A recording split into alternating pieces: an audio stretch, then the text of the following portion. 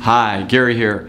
Happy Thanksgiving. Tomorrow made me think a little bit about gratitude and how Americans ubiquitously are very grateful and just a very giving and charitable people. But I want to kind of go back to a Frenchman who came to the United States in 1831 by the name of Alexis de Tocqueville.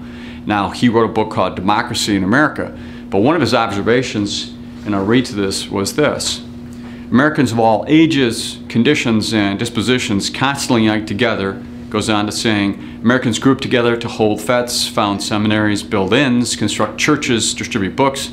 And then he says, I have frequently admired the endless skill with which the inhabitants of the United States manage to set a common aim to the efforts of a great number of men and to persuade them to pursue it voluntarily.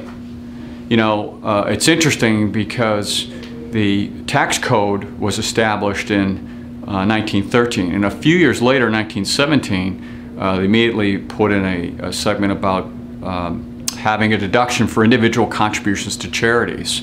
In the following year, in 1918, the estate tax deduction was established for charities.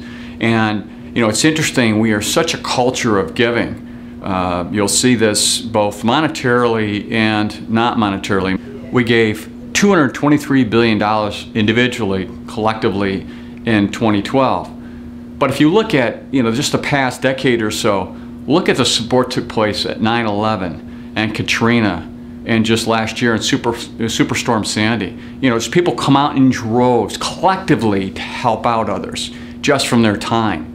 So we see this both from a monetary standpoint and from a time standpoint. And as Alex de Tocqueville basically said, it's uniquely American. So at this time of year, when you're looking out there at typically writing checks for your favorite charities, and a lot of that is done in these last few months of the year between Thanksgiving and the holidays coming up, you know, and Christmas and New Year's and so forth, you'll find a lot of that. But the recent statistics have shown, a study that took place said that 1 out of 3 successful Americans has basically a planned giving program. You might be asking yourself, well, what is that? Well, planned giving programs come in a bunch of different forms, but primarily there are things like charitable remainder trusts, foundations, donor advised funds, and the like.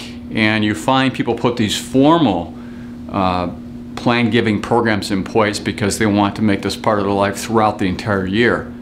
Now, if you're writing checks right now, and that's great, and that's exactly what you want to do, but if you're thinking of moving into a future, more, I guess, monetarily committed program, of which the tax code supports very well, you probably should go and talk to counsel, because this has to do with income tax law, deductions, and estate tax law. There's deductions there as well and different things. It's irrevocable most of the time, and you're dealing with cash flow issues and balance sheet and what's going on with those assets. So it's a fairly complex area of the law, but it's very important before you make a decision in that area that you seek out counsel on that. And we're certainly available to, you know, call us to talk about that if you have an interest in that particular area.